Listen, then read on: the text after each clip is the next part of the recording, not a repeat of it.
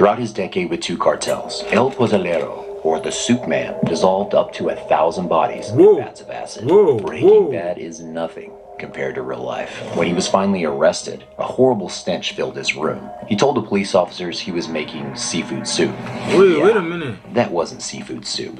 So abstain from eating any kind of soup as you watch this outrageous video and delve into the story of Santiago Meza, aka El Pozolero. El Pozolero. Movies often show the glamorous side of cartels, the money, power, and status that only the top of the pyramid gets to live in. But behind the scenes, few things are as dark, brutal, and downright gruesome as cartels really disposing talk about of how their enemies' crazy and bodies. gruesome Santiago these Meza people Lopez had a modest background. He was a poor farmer's boy and liked animals. Like that, in fact, it was his love of animals that brought him to the cartels. That and a desperate need for cash. Santiago started working with the Ariano Felix cartel in 1996. He tended to their horses and did their masonry work. It was honest work that simply paid better compared to anything he could do on his farm. But you know how cartels promise you endless riches for just a little bit of dirty work? That's always the hook. They could threaten or carry out a sketchy drug deal. Within months, you'll be rich. Sadly, Santiago fell into this trap,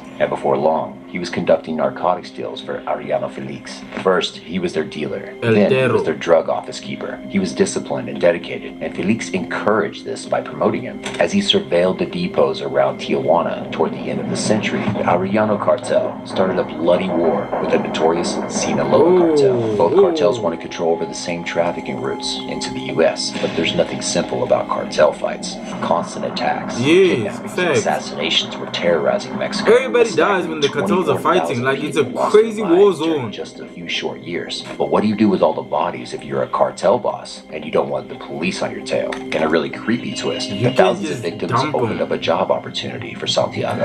In the late 1990s, the Ariano Felix brothers, Ramon and Benjamin, invited Santiago to a secluded spot. They asked him to do a little experiment with them. They handed him a leg of beef and asked him to toss the leg into a container. The vat was filled with caustic soda, also known as lye, mixed with water and some other chemicals. They left Santiago with the container and told him to watch over the beef while they took care of other business.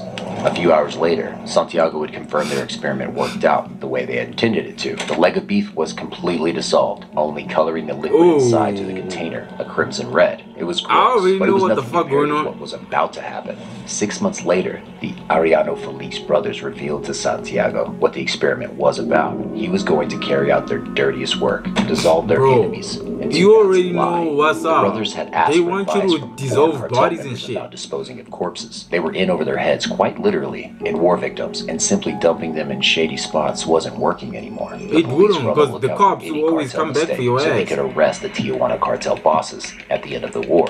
Now, Ramon and Benjamin had Santiago dissolve his first human body. Several henchmen were watching. If this worked, this would be their future method for all their enemies. Santiago undressed the body and stuffed it into a large drum filled with the same mixture as before, except this time how gruesome is that? How can you do that? Burner was lit up and the mixture started to froth. Santiago left it overnight to cook. When he returned to the vat in the morning, there was no body inside, just a red sludge and some tiny bone fragments decorating the bottom of the container. El Pozolero was born. Before you ask, no, Pozolero doesn't literally mean soup man. It comes from pozole, a traditional Mexican soup made with corn and meat. I know, El Pozolero ruined the dish forever. I don't think anybody's gonna be enjoying that. After El Pozolero notified the Ariano Felix brothers of their successful experiment, they called in their truck driver. He took the container and drove it to a nearby canyon in the dead of night. He tossed the remains in there and carried the container back to the cartel headquarters. This would be the Tijuana cartel's preferred method of dealing with their bodies. Yeah, I feel like that's better though, you know, than keeping like a whole body. El Pozolero was in charge of everything. Buying oil containers, caustic soda, latex gloves, and gas masks. Everything about this job was simply horrifying, and El Pozolero seemed to be completely desensitized to it.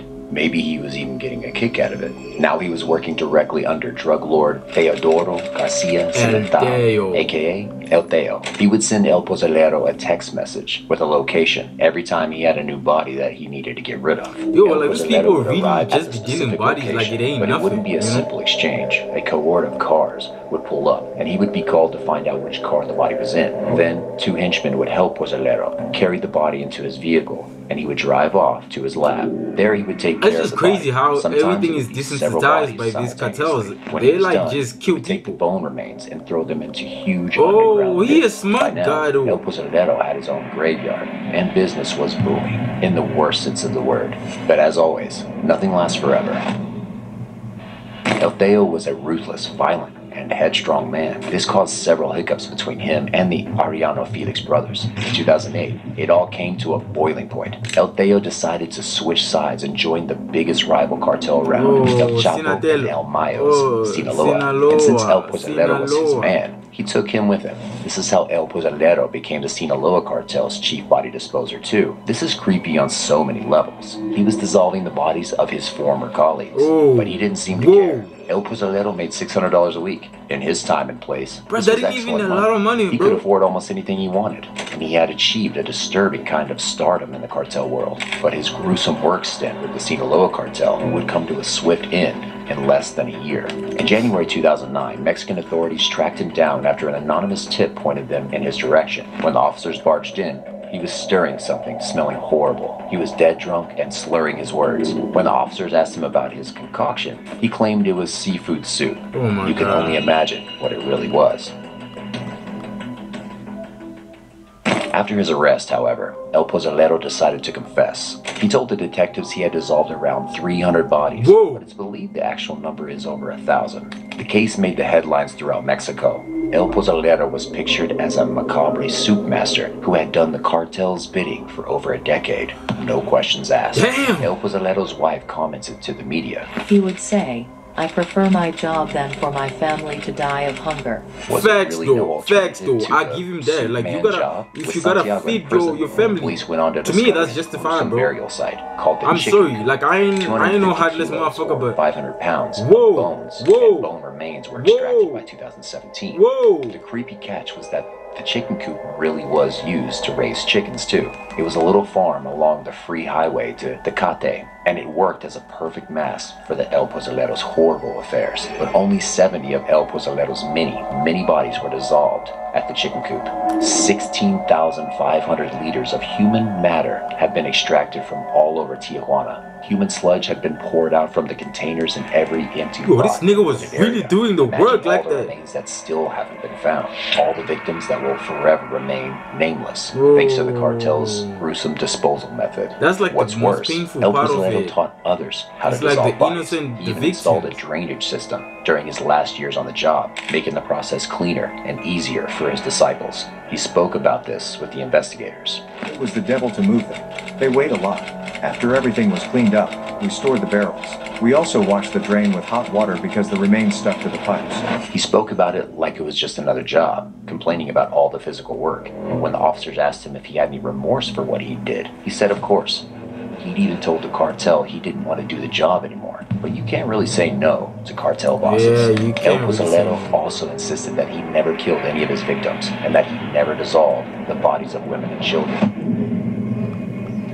In 2012, he was convicted and sentenced to 10 years in prison. During his trial, he said that he was not a dealer, a killer, or a monster. He was just a man doing his job for a cartel that wouldn't take no for an answer. In his last statement, he asked God You for really can't forgiveness say no to and these cartels apologized if to they all want his you to do victims' something. families. But El Like you Pozolero gotta never do it, or you're revealed the gonna die and location your of all family's the gonna other get it remains, too. So the You victims' feel me? families were not pleased with his apology. They said it can't be genuine if he was not willing to help the police. Furthermore, How the many fuck? of these families were Y'all outraged talking when El crazy. Do Pozolero you know was how released crazy from it is to prison go in April against the 2022. cartels? In their opinion, it doesn't Let matter alone that the he did not Sinaloa kill his cartel. victims. Bro, He they don't dissolved fuck around. 1,000 bodies. Y'all saw the His video I sentence did should be much harsher than 10 about years. El But if Chino. we He consider got that El killed Pozolero by worked for El the cartel, Mayo. he would probably die if he told the police about Hell the yeah, burial he's sites. they gonna However, kill his this is ass. not an excuse for all the atrocities he committed under their instruction. He took the job in the first place.